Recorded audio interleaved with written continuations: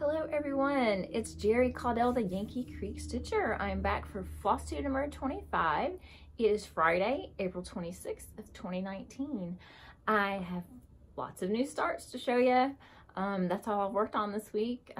We went and seen Newsies last week at Derby Dinner. Fabulous production, highly recommend it. There's still a couple weeks left, so if you're around and about the area, go check it out. It's really great.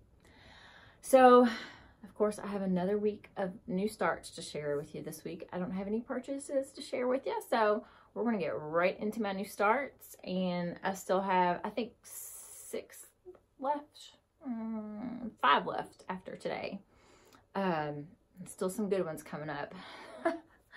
So let's start with the chart that I showed you last Friday that I had spun to start that day. It is the Prairie Schooler Autumn Samplers, and I am going to start with this one here with the little squirrels and the leaves. I am stitching this on 36 count Vintage Country Mocha, and I started at the bottom, totally different from where I normally start. I've started down at the bottom, just in that bottom corner, and going up, because I think, no, I have plenty of room down here. I don't know. This is all done in DMC. That was my progress, and I only stitched on that an hour, so we had a busy Friday. So that's what we've got so far.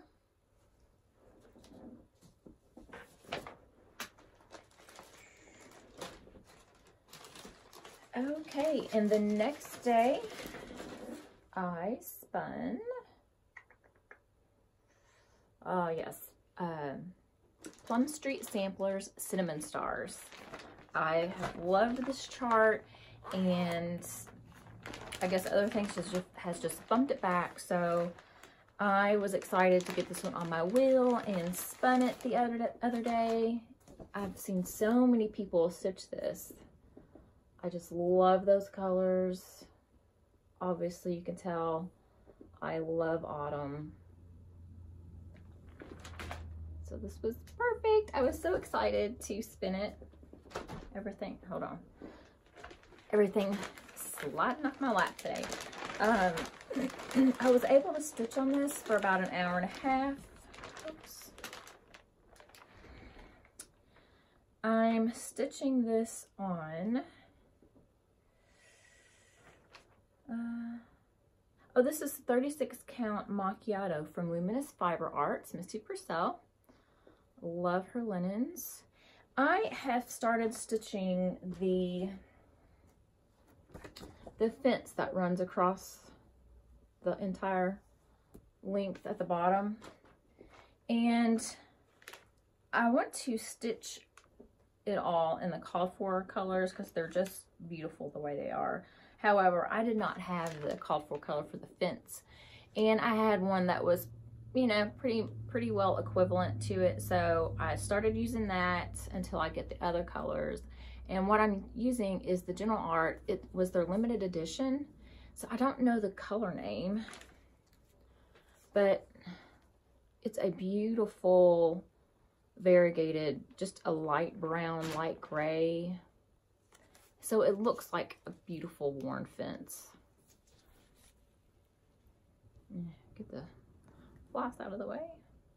There we go.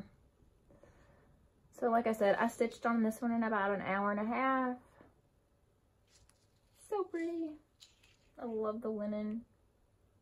I think it's going to look great on this fabric.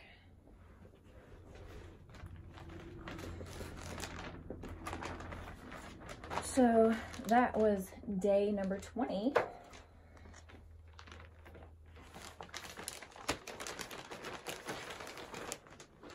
Okay, day 21. Yes, I love this one too. So many I spun this week. I'm like, oh yes, I love it, I love it, I love it. This was, it's by Stitching Pretty, Remembering Bygone Stitches. Apparently the lady that designed for Bygone Stitches, I guess, passed, and they printed this in remembrance of her. So It's Stitching Pretty released it with permission of Bygone Stitches. And oh my goodness, the picture doesn't do it justice, but I just love the Quaker motifs. And of course, love the colors, the oranges and the browns. Oh my goodness. And I'm going to use the called for floss. I already had 2 of them in my stash. 2 of the colors. It calls for all 3 Gentle Arts: cinnamon, pumpkin patch, and burnt orange. I had the burnt orange and the cinnamon. And I'm stitching this on 40 count Harvest Moon from Luminous Fiber Arts. I stitched a lot of stuff on her fabric, on her linen this week. But these are the 2 flosses that I had in my stash. And this was my start. But it's going to look so good on this fabric, those colors. So that's burnt orange and cinnamon. And I started, yeah, in the upper right corner.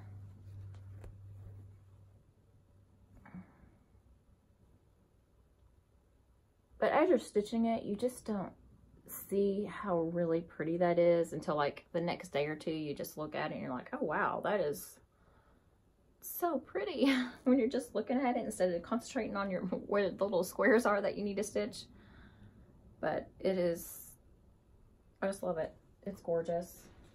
Perfect colors.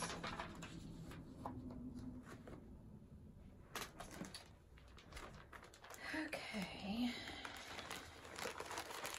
And I tell you what, with all these starts I'm doing, I pulled several flosses, and I was going to put them back in my floss stash each day so I could continue using it. But I haven't, so I need to go through and re-inventory my flosses. Okay, so day 22, I spun this chart. I've been wanting to start it for a while. And it is Little House Needleworks, Early Americans, the Early American series. I have all the charts 1 through 9. And of course, I'm going to start with chart number 1, Betsy Ross. And I believe they were stitched on Confederate gray. I'm not sure. I think it was. But anyway, I wanted like a gray or gray blue fabric to stitch this on. And, oh, and I'm using Vonna Pfeiffer, the Twisted Stitcher. She designed a border that goes around, I'm laying it out, the 3x3 square. She designed a border to go around that. So I'm sure a lot of you have seen it. This is the printed out chart. It is free on her blog spot. It's the Twisted Stitcher the Twisted Stitcher .blogspot.com maybe. But if you just put in the Twisted Stitcher blog spot, it will come up.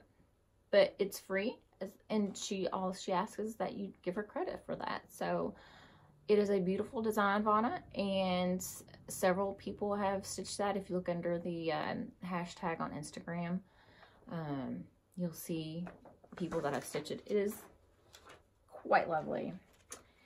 So the fabric I'm stitching this on is 30, I think it's 36 count.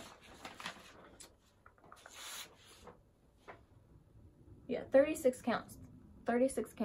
Picture This Plus pewter. It's a beautiful mottled gray. I stitched 2 hours on it, and I got, this goes about 2 links past the square. I went ahead and just finished out my thread link to get that. So I haven't started on the actual block yet, but I am going to stitch her border, which I think is just beautiful on there. It oh, the flosses I used are all the Victorian mottos. I had gotten the thread pack a few weeks ago, the Primitive American pack that she had. I have a random green floss in there. Don't know where that come from. But the blue I'm using for the border is Prim Flag Blue. That's for the border. And the other blue I'm going to use inside the blocks because like her dress is this blue, and there's some other charts that uses the same blue. And I wanted a more faded blue for that, especially for her dress and just the little details like that. This is Color and Cotton's Prussian blue. So I think that's going to make the beautiful little details in there because I really want the faded out look. So I thought that was a beautiful blue. It really complements the Prim Flag Blue as well. So I think it'll work out well. And the red I'm using for the border, and I think I'm using it for all of the called for red in the chart, I think.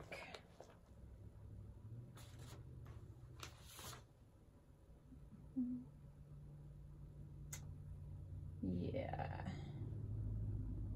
It calls for used brick, and I am using the New Flag Red, and it has ever so subtle,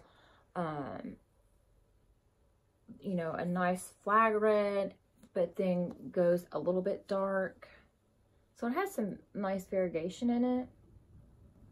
So right now, I'm at least using that for the border. I thought I might find maybe a little more faded red for the blocks, but if not, I think that'll work for all of it because it works well with the Prussian blue as well. So the red will just really pop on there. And the gold, for the gold star that I'm using up here, is Victorian Mottos Amber Waves of Grain. It's just a beautiful, beautiful gold for the stars. So I won't need much of it. And the white that I'll be using, because I'm hoping it will stand out. This, like I said, this is 36 count. So I think for the stars that go down the border, just to make them pop really well, since it's kind of a lighter fabric, I'll use 2/2 instead of 1/2. But I'm using Glory stars, and that was also in the floss pack from Victorian Motto.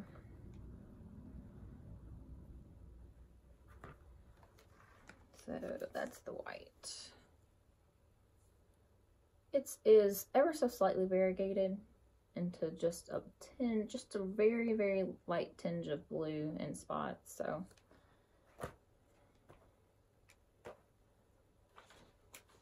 So I was excited to finally spin this chart because it's been in my stash for a while, and I wanted to get the perfect fabric and of course the perfect blues and reds for it.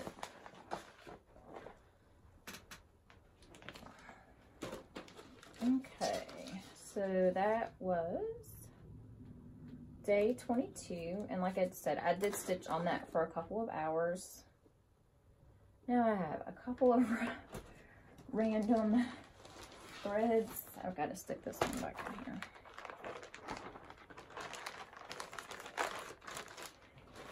You definitely have to stay organized with all these starts. So day 23 is another Prairie Schooler, and it is the Village Green. Love these little chickens. Oh my goodness. I am going to stitch all 3 of these, and I'm starting on this one. And I thought about doing one piece, but I like how they've framed each one individually and then stacked them together. So that is what I decided to do. I am stitching, it on the same fabric. And the fabric that I chose is a 36 count. It was the Color and Cotton limited edition that they included in their Cozy Christmas collection that they sent out in December. It is a beautiful mottled, kind of a gold brown. It is, I think, perfect for this three-part series. So I love the modeling in that, and I think it's, like I said, it's just going to be beautiful with these charts. So this is my progress so far. I did stitch a couple hours on it. I'm using the called for DMCs, of course, and one of them that I'm using for the kind of like trellis that runs around the border, that's where I started.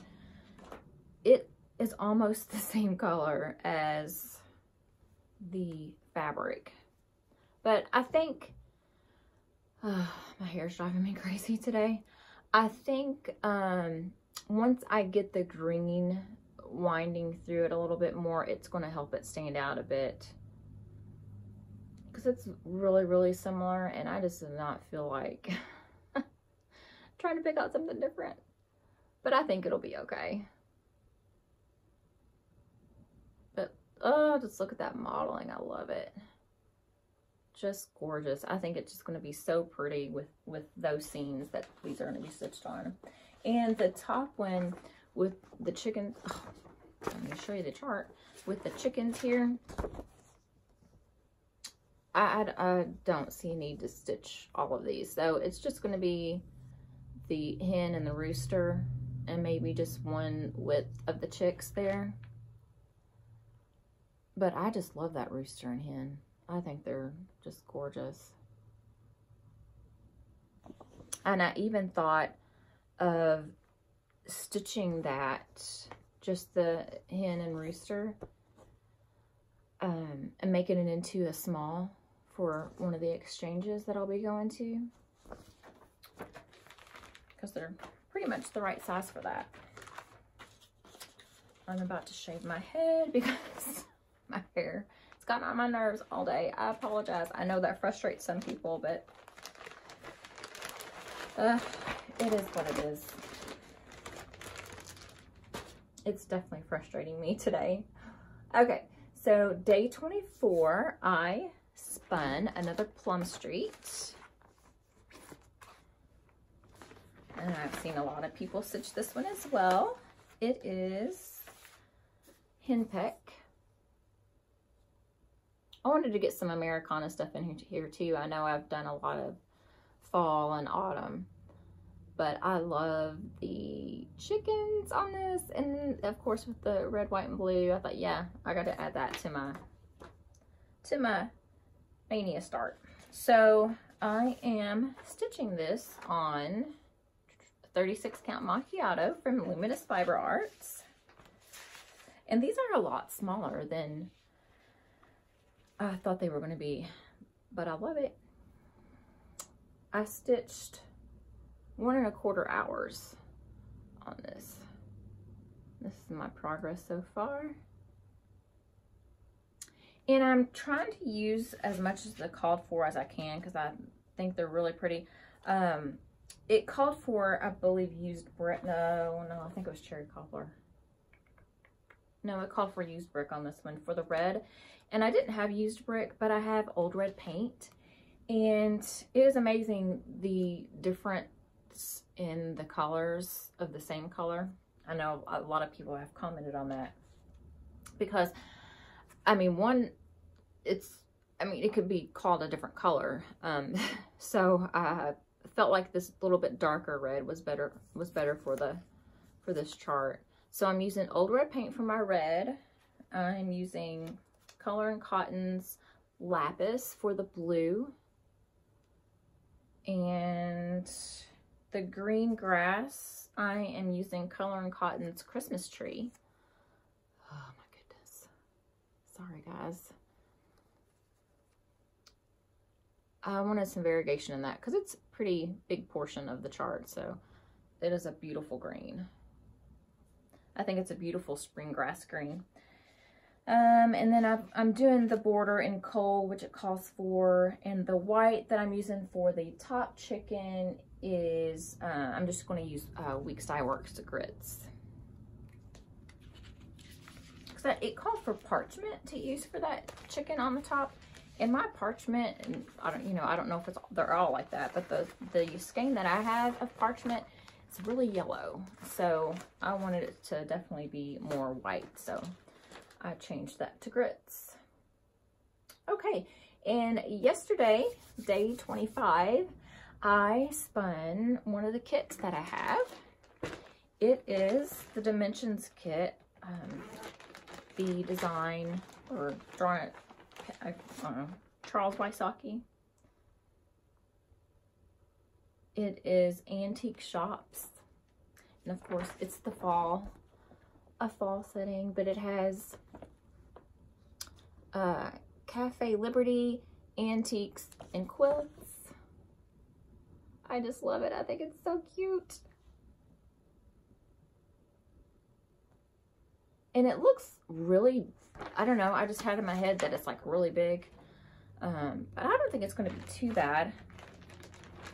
Of course, as I said, it comes in a kit, so I already had all the floss. So pretty. I love seeing them on their floss holders like that. It did come with 14 count Aida. I don't really care to stitch on 14 count Aida. I don't mind 18 count Aida. That way I could bump down to 2 strands of floss to stitch with. And it uses more of a white or an off-white. And I had some 18 count Aida that I had tea and coffee dyed. So I decided to go ahead and use that. And I wasn't sure where I wanted to start.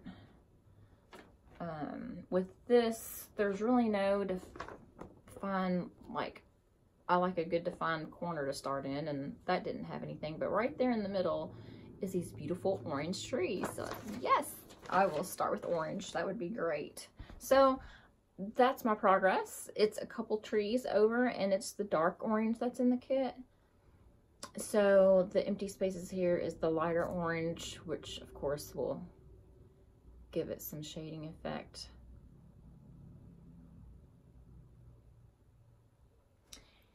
And sometimes I do stitch using the sewing method on Aida, but I wasn't really happy with my stitches using the sewing method. So I am doing the poke and stab on this one, which it actually went a lot faster than I thought it was going to, thankfully.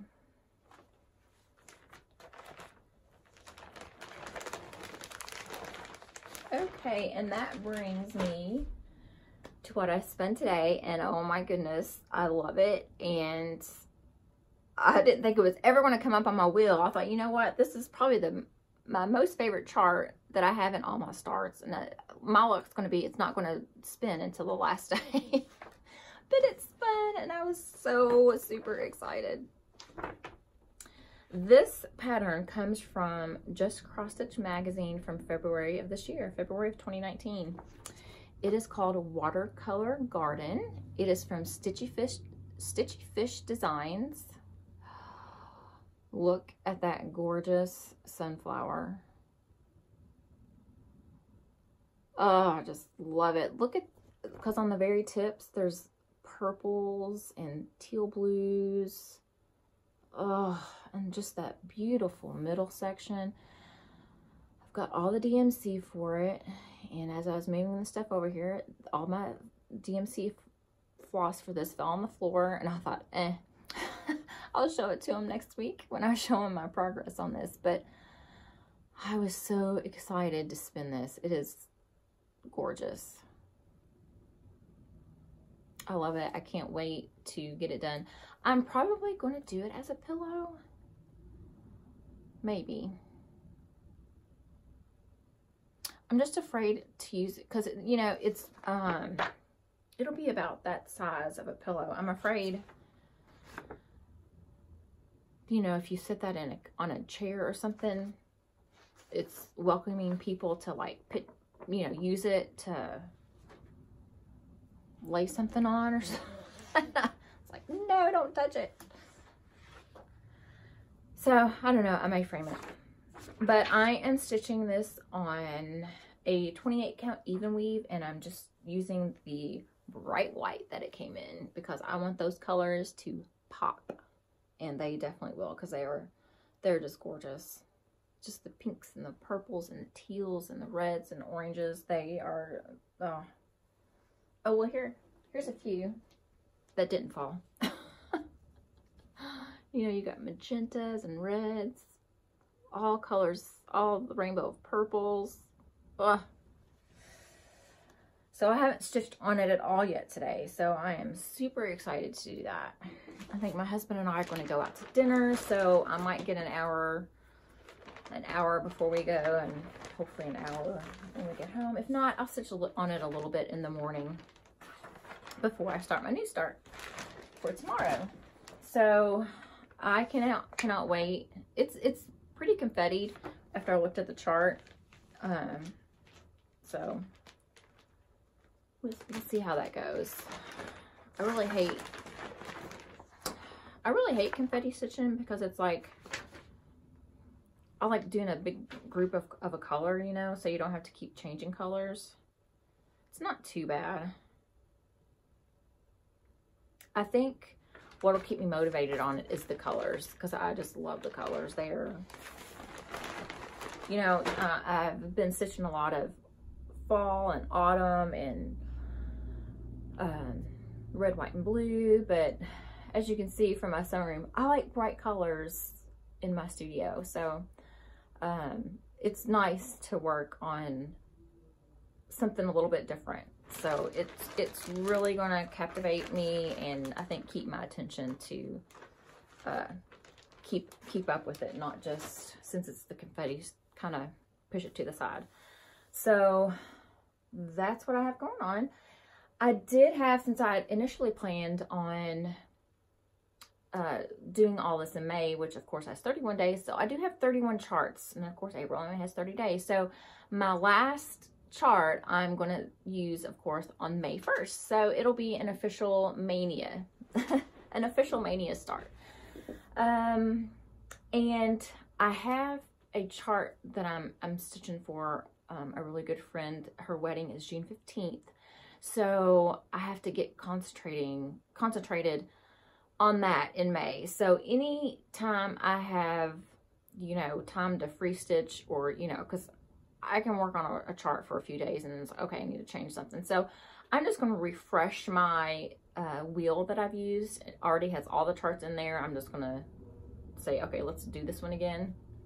And so when I have a free day, or, you know, just want to change it up a little bit, just spin from that. That way all the whips that or all my starts that I've had for this month, whatever it spins, hopefully the watercolor garden will come up frequently. So that's what I plan on doing in May. I have been watching everyone's videos that's sharing their Maynia plans. I love watching all of their Maynia plans because, you know, everybody does a little bit something different, which is great. So I think that's all I had to share with you. I've just been stitching, and I love it. I just love it. I'm already looking forward to July and having all kinds of Christmas stitch. I don't know how many new starts I'll have for Christmas, because I started quite a few last year. So I'll probably have a few new ones in July, but then because I didn't realize how many Christmas whips I already have going on. So I need to get some Christmas cross stitches out there. Okay, so that's further in the future. So that's all I have for you today. I hope everyone has an awesome weekend. It's going to be pretty nice here tomorrow, kind of cool Sunday. So we're going to be working out in the yard. Like, the weeds are going like crazy. So we're going to work a little bit outside. And that's what we have going on. I hope everyone has a great weekend, and I will see you next week with another update.